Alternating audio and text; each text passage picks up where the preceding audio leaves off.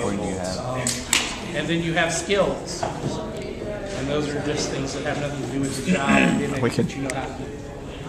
Most of the characters in this game have skill at roller. 14. Remember this, 14. That's beautiful. Who is this now? Pass it.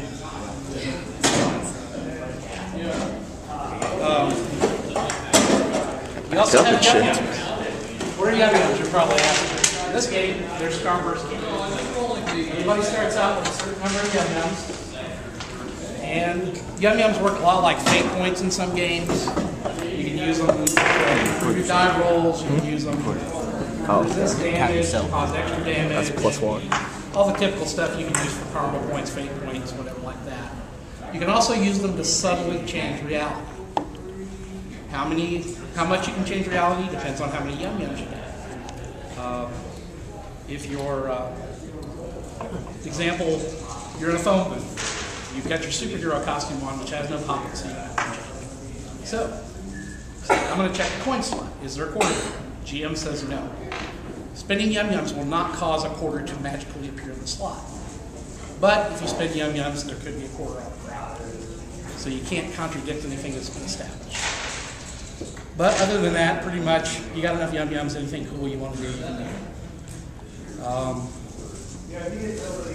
And how do you earn yum-yums? You do them by amusing me, basically. Role play well, come up with a good plan, really cool way to chop zombies' head off. I don't want to give anything away, but you guys are going to encounter zombies in this game. No. Never would have thought. If you come up with a cool way to fight zombies on roller skates, you'll get yum-yums.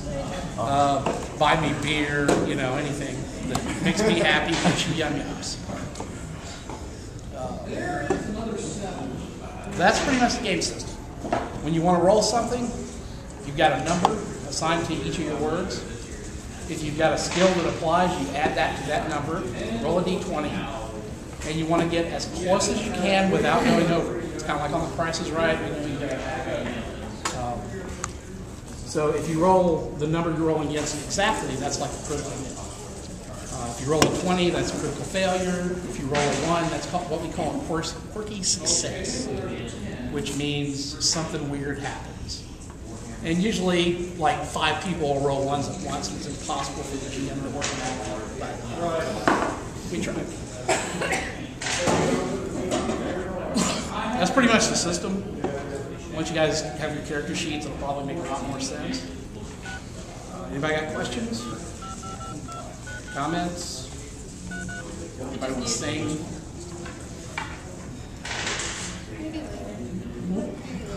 Don't screw us too much on our options over here at the end. Oh, they are like they're searching for the guy's best app. We're effed over here. Yeah, I mean, they're all gonna pick people with good body. We're gonna have like pure negatives across the board. And I was gonna do like kung fu, well not kung fu, kickboxing and roller blades. We can encase you in the middle if you want to feel real special. Dance for it.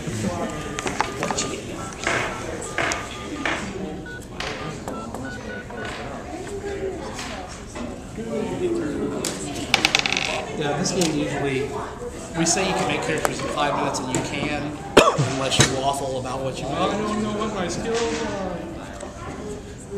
So it usually takes about 20 minutes to make a character. It's just because there's so many options how open the game is. It is. It's wide.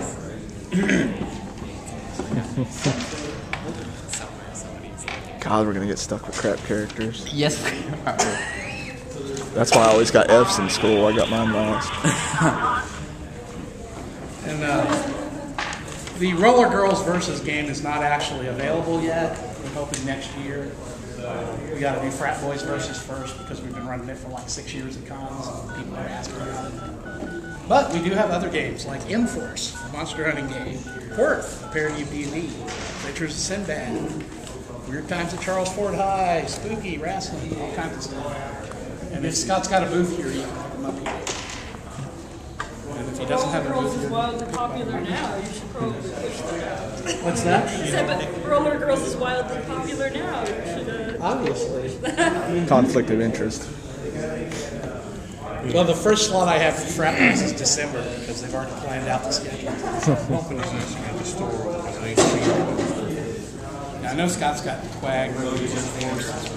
Hope the store's open because I haven't seen a booth for him yet. Yeah, definitely worth I it. thought somebody said they saw a copy of Spooky here, and I don't know who else would have it.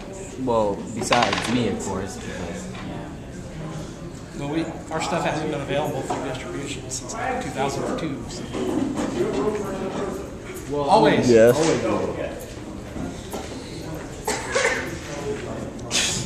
He might have to bring his own chair. 15. By the You way. need to start seating people in the I need to know one man.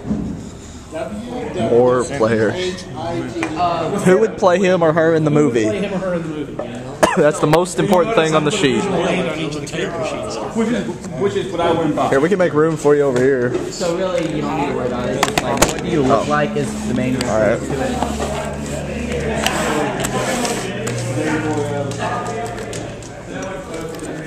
I just went by the pictures. I mean, that's all you have to do.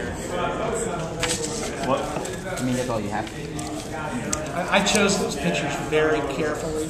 I spent hours doing pictures. It's hard He work. spent more on the pictures than he spent on making the characters. It was a tough job, but somebody had to do it. Well, the GM had to do it, of course.